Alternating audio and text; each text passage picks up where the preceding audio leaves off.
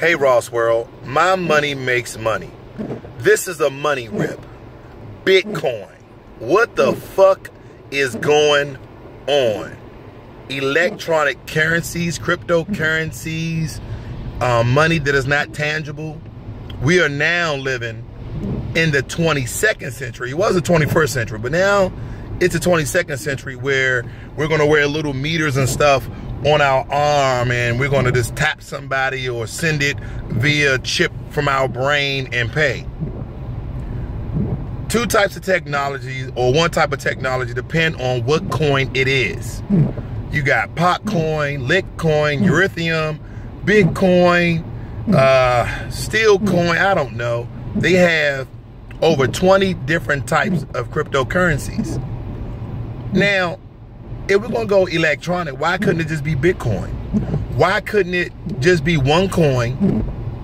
And if I'm in India and I have $10 of their money, and I'm an American, I have $10 of our money, and when I transfer it to Bitcoin, regardless, it's still $10 in Bitcoin, and now the money is now universal and is worth the same amount. It levels the playing field. Instead of me going to Mexico with $10 of our money, and then it's worth like $100 of their money.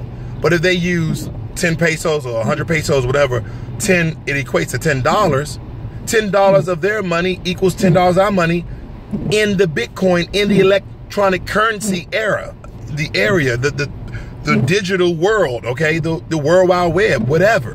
Why couldn't it just be a way, a means to level the playing field? But now everybody's popping up with some type of electronic coin, black coin and this coin and that coin.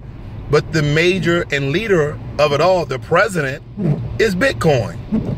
Some Japanese guy started this, and I just hope that this levels the playing field instead of causing more confusion, because now our kids and their kids have to learn all about cryptocurrency.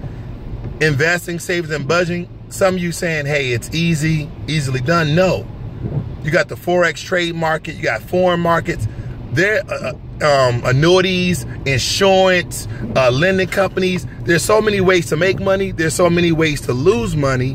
What the heck is going on? I'm trying to figure out, as I'm teaching people about money, as I'm learning about money, now we have to learn about new money. Are you crazy? That money that we never touch, that we just read on our phones, on a computer, or some sort of mainframe, and there's some sort of electronic ledger that is kept and that everybody can see the transactions.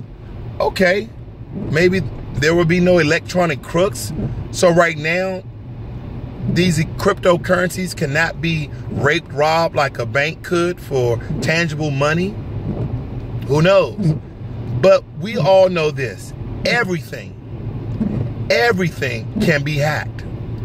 Uber just was hacked, right? Uber just was hacked. And I'm not saying they have some grade A security system, Cisco system backing them, but what I'm saying is Wells Fargo's been hacked. So if a bank can be hacked, if all these entities with money can be hacked, do you think that Bitcoin can eventually be hacked? I think so. So if Bitcoin is hacked and you have $10,000 in Bitcoin and it's been hacked, and then someone throw it in a secure mainframe of their own that they created and have it bounced off different servers around the world, and now your money is now lost. Did your money just get robbed? Did your cryptocurrency get robbed? Did your electronic ledger record that? I mean, tell me, I'm confused. All this goddamn bullshit about electronic currency. Now, I just released a video about Bitcoin and how to read up on it, and I tell you that, hey, I got money inside of it. So you're saying, hey, that's a big contradiction. No, it's not. I'm just trying to move the way the world is. But that don't mean I like it. Do I like Bitcoin? I don't know. I don't know if I like the other cryptocurrencies. All of them are in the big bag, and I'm trying to figure out what is the right thing to do, because I got a grasp on this regular money currency stuff, okay, the world currencies. Now you're telling me I got to learn about digital currencies, cryptocurrencies, and block ledgers and blockchains and all these different terminologies. And I just learned about investment savings budget, right? You're like, yeah, I just learned about this. I just learned about annuities. I just learned about real estate. Now you're telling me I got to learn about electronic currencies too? I got to invest in Bitcoin. I don't know that much about it. This is fucking ridiculous. Yes, this is outrageous. As I'm talking, name some words that I can help me out to explain how dismal this is. This is just crazy, okay? So this is my take on Bitcoin, E-coin, and Blackcoin, and Popcoin, and Litcoin, and whatever coins they come out with. How about this? How about come out with nothing? How about if this doesn't help the world to level the playing field, erase it. You know, when you have files on your computer, you're like, I don't need that no more. You're cleaning out your hard drive. If it's all digital, erase it. If it's not helping the people.